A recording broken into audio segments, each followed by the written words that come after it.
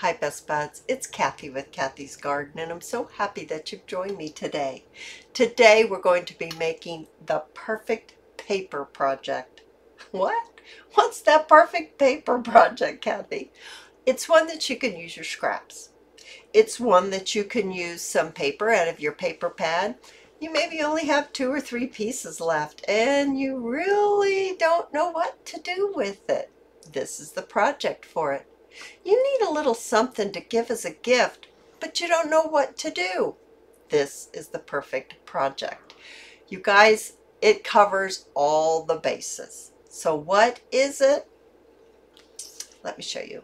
Isn't this adorable? It's very cute. You can decorate it in any way that you want.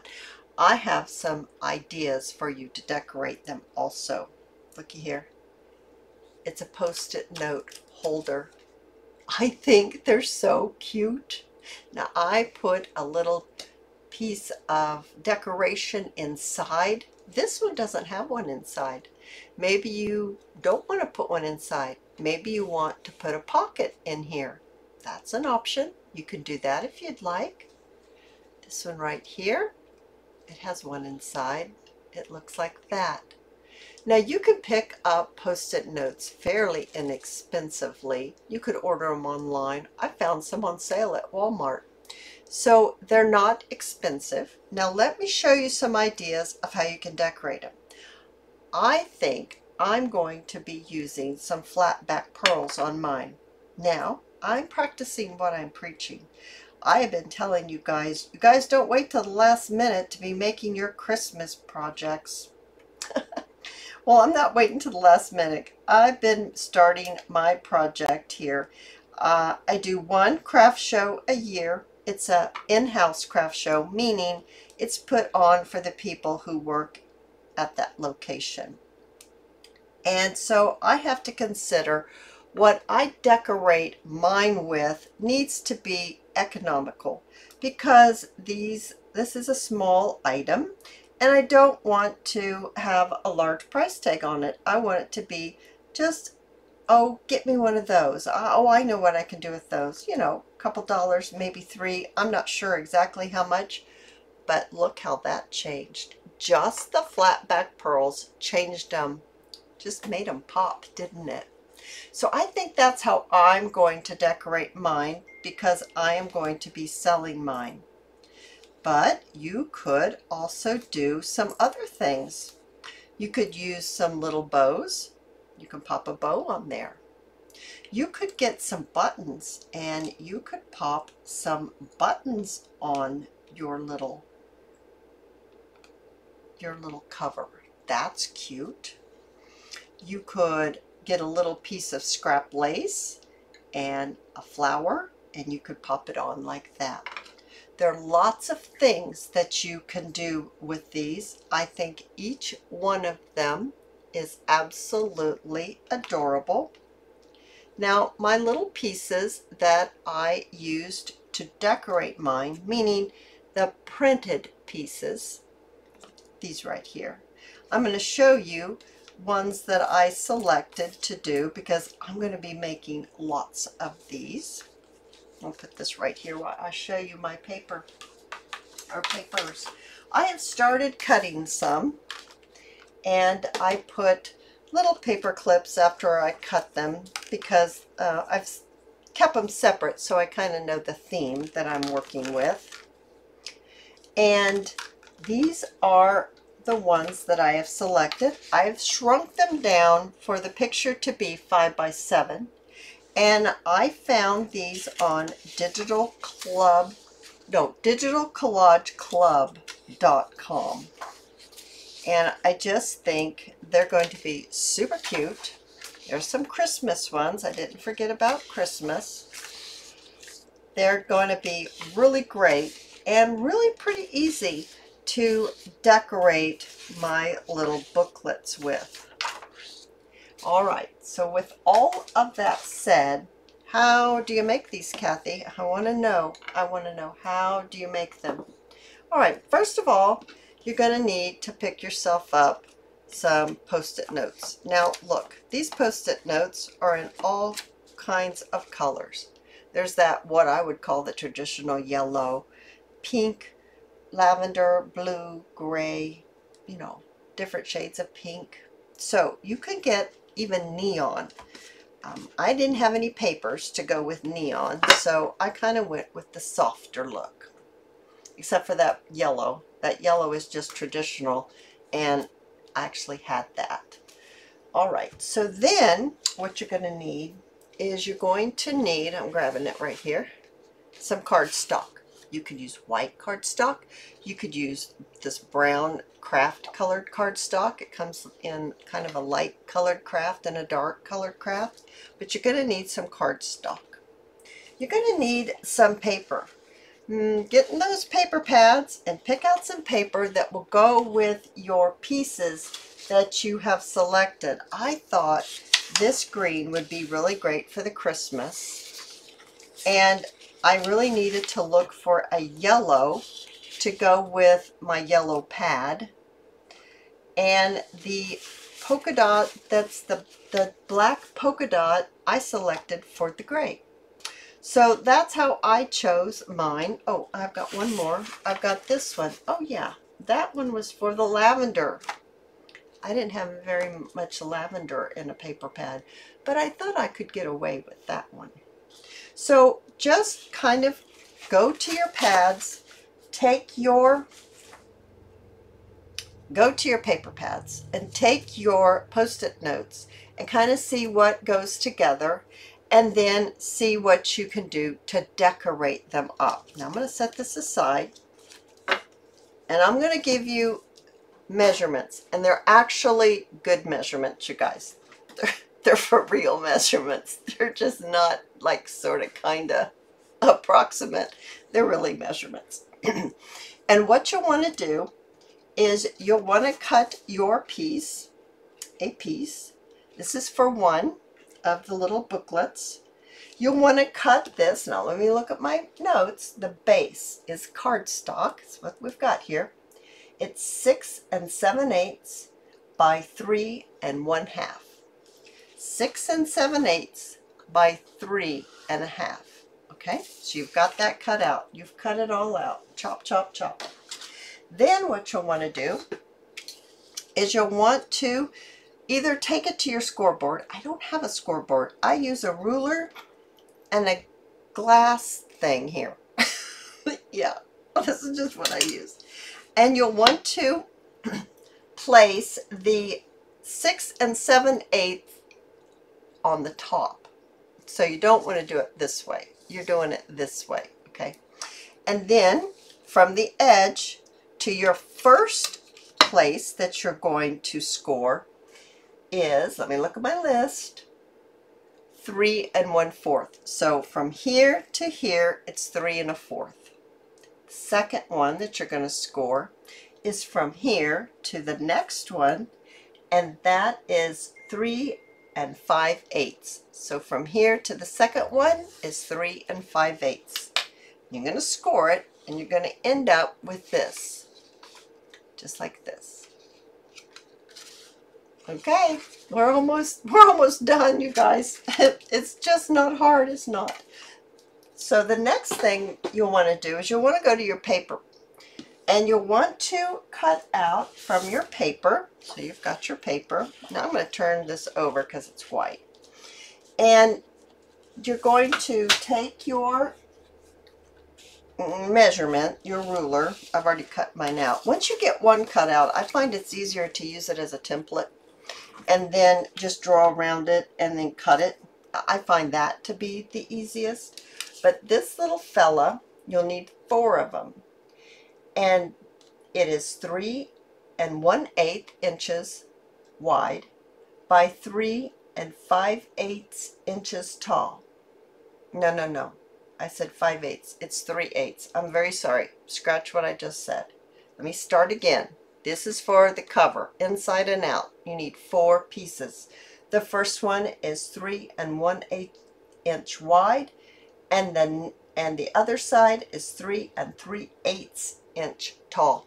Okay, so you're going to cut that out, and you need 4 of them.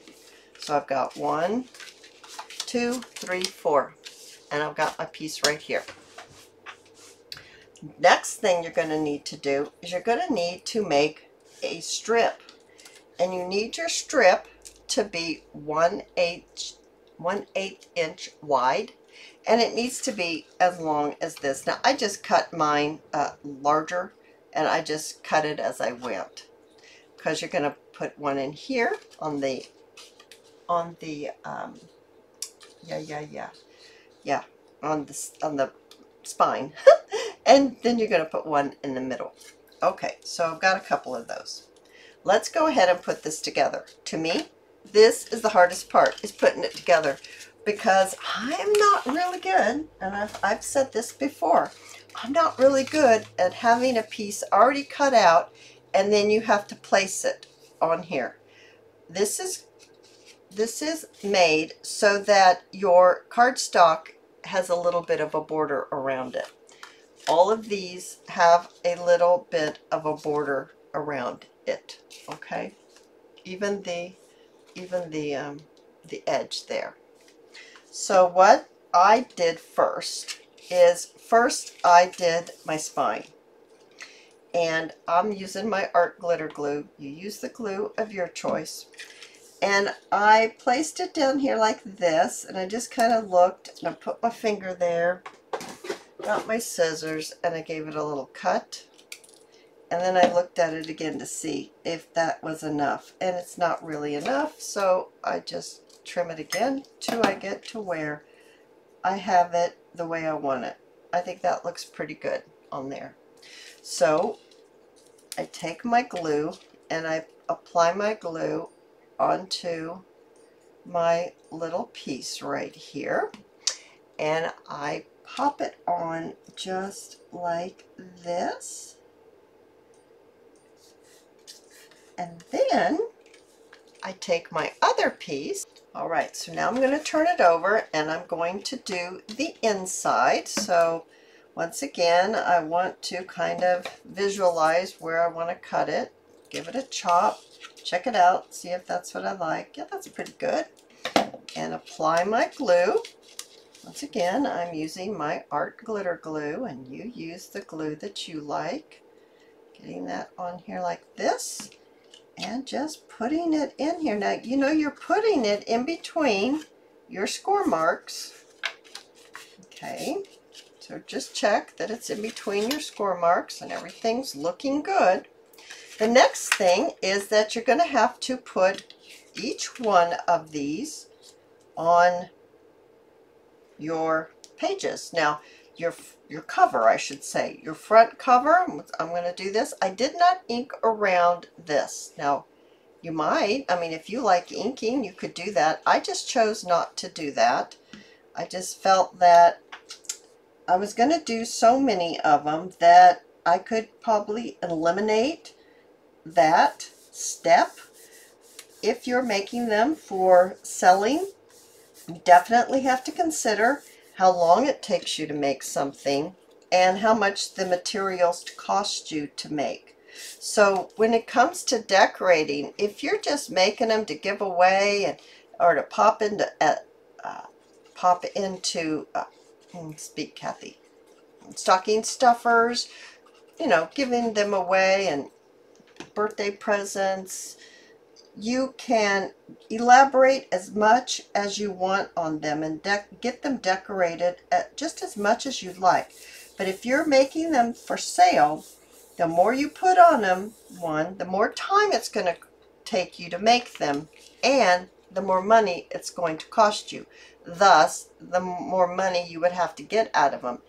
And between you and me, I don't think you're going to get a whole lot of money out of this little type of item, although it is a very good item to have if you're doing a craft show, because you need items of all price ranges. You need the $2 to $3 or $2.75. I think this goes anywhere from $2.25 to $3. I don't think you can get any more than 3 out of it, and I don't think you could make it for less than 2 1/4 and get your money out of it, you know. So that's just my thought. You price it accordingly. I think times are tough for lots of people, so I always like to keep that in mind, because you don't want to go make all your stuff and go and then you sell nothing because you've priced yourself out of the market. Oh my gosh, isn't that cute? That is so cute. Now you need your Post-it note. Now this Post-it note we're going to pop right here, and I've chosen the blue because I think it looks really cute. It's also, this is a refillable, so when this is done, you just, you know, remove it. Now, yes, it's going to be glued down, but it's only going to be extremely thin piece of paper. You can glue another one right on top. I'm going to add my glue. Before I add my glue, I want to say to you, I'm going to push this all the way up to that fold, all the way up. Push the pad all the way up to the spine.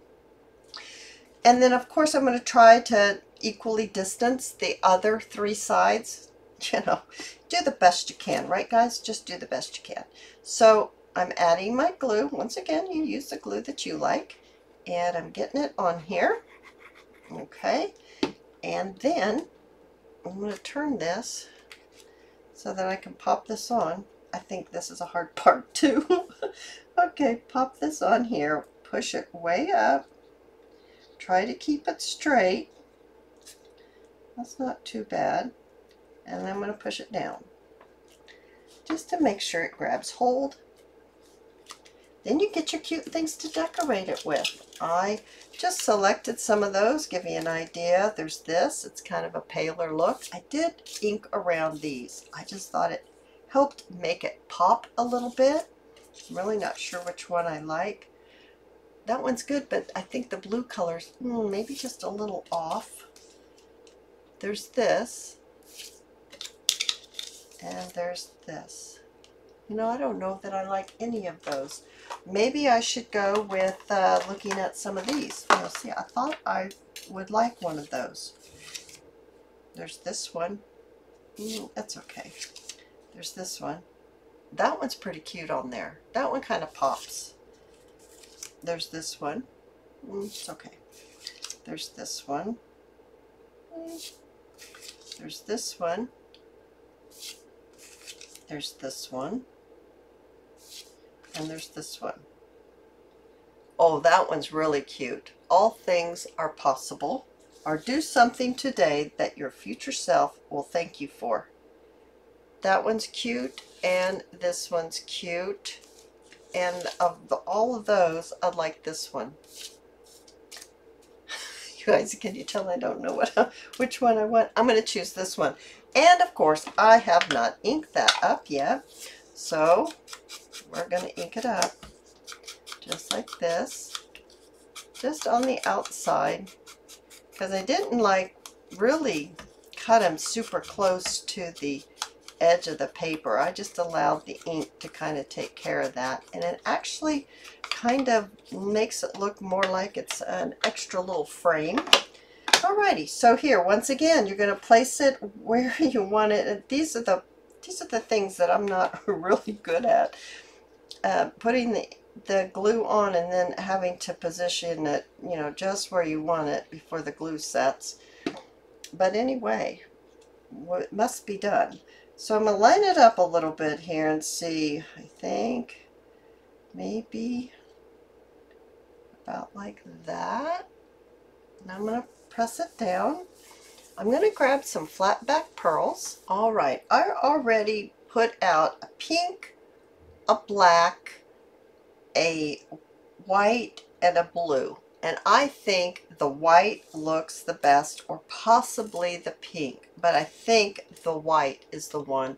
So I will be adding 3 more white flat back pearls. There, I've decorated mine with my flat back pearls. I think this project is a perfect paper project. I hope you've enjoyed this video, and if you have, please give me a thumbs up. I invite you to subscribe to my channel, and I'll see you in my next video. I'll see you there, guys. Bye now.